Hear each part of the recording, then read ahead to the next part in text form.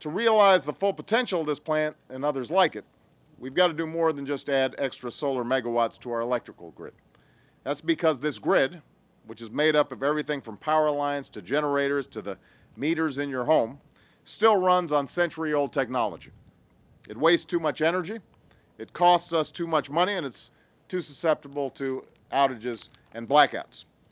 To offer one analogy, just imagine what transportation was like in this country back in the 1920s, 1930s, before the interstate highway system was built.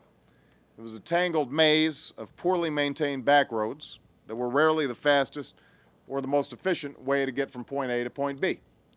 Fortunately, President Eisenhower made an investment that revolutionized the way we travel, an investment that made our lives easier and our economy grow.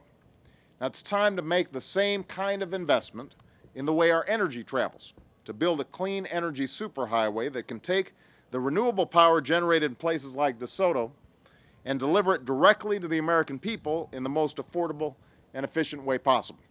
Such an investment won't just create new pathways for energy. It's expected to create tens of thousands of new jobs all across America in areas ranging from manufacturing and construction to IT and the installation of new equipment in homes and in businesses.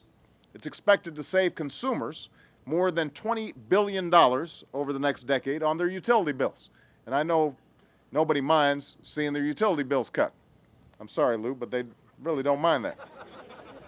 It'll make our grid more secure and more reliable, saving us some of the $150 billion we lose each year during power outages. It will allow us to more effectively transport renewable energy generated in remote places to large population centers so that a wind farm in rural South Dakota can power homes in Chicago.